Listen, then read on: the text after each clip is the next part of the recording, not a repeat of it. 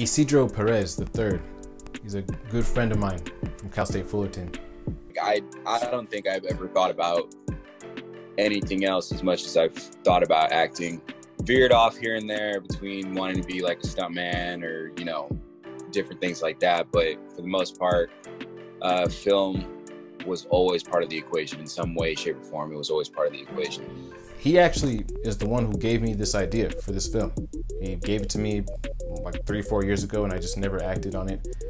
And I was looking through my giant archive of unfinished scripts one day and saw it there and decided that this was the right time to do it.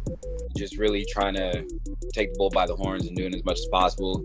I love working with you, Zach, because you have like that same mentality where it's like, I don't give a fuck. Let's get this thing done as soon as possible. We didn't care. It was just getting it done. We were having fun.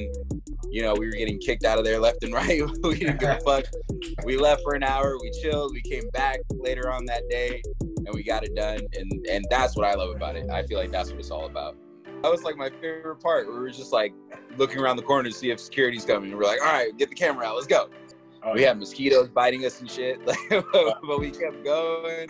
We make up fight scenes ourselves. Like, you know, it's everything about it is just so gritty, but our whole hearts are into it. So I remember when I dropped the idea, I was just like, he's the perfect person to do. That's one thing about us is that we just love making films, and we could have been there till the next day just doing that same thing over and over and over again. I admire him because he's just like me. He has a ruthless work ethic. He's super competitive. You know, you see the vision in his eyes. Like, you see it, and he's gonna get there no matter what, and no one's gonna stop him.